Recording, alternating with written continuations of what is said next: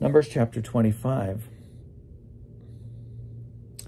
While Israel was staying at Shittim, the people began to have sexual relations with the women of Moab. These invited the people to the sacrifices of their gods, and the people ate and bowed down to their gods.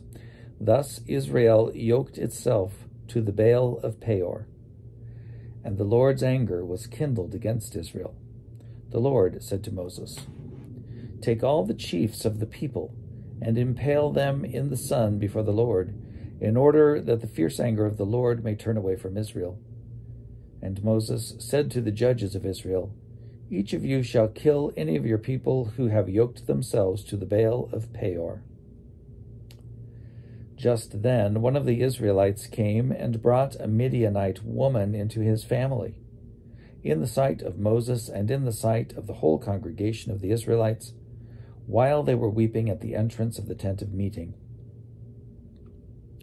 When Phinehas, son of Eleazar, son of Aaron the priest, saw it, he got up and left the congregation. Taking a spear in his hand, he went after the Israelite man into the tent and pierced the two of them, the Israelite and the woman, through the belly. So the plague was stopped among the Israelites. Nevertheless, those who died by the plague were 24,000. The Lord spoke to Moses, saying, "Phinehas, son of Eleazar, son of Aaron the priest, has turned back my wrath from the Israelites by manifesting such zeal among them on my behalf, that in my jealousy I did not consume the Israelites. Therefore say, I hereby grant him my covenant of peace.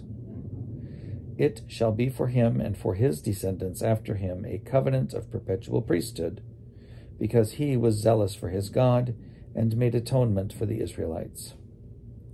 The name of the slain Israelite man who was killed with the Midianite woman was Zimri, son of Salu, head of an ancestral house belonging to the Simeonites.